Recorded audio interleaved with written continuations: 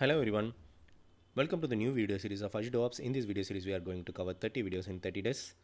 In our last video we have seen about pull request and all. In this video what we are going to see is how to import repository from GitHub. So this is my GitHub, and if you see I have one repository and I have one file under that. So let's try to import this. So in order to do it, just go over here. So currently I'm under repository files, and if you just click on the drop down, you will get to see the list of repositories which is available.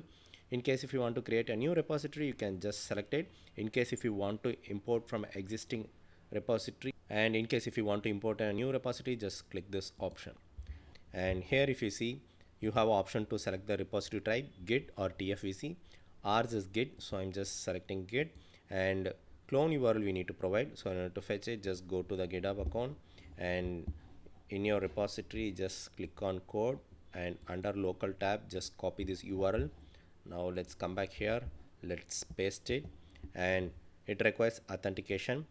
Or so in case if it is a private project, you need authentication, or if it is a public project you don't need it. Mine is available public, so it doesn't require any authentication. In case if it is a private project, just provide username and password or pat. So let me uncheck it, and here you could change the name here, meaning like in the destination. So let me provide a name,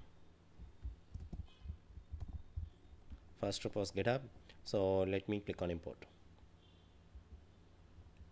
It got completed. Now yeah, so here we have the file and everything got imported, and we could see the history as well,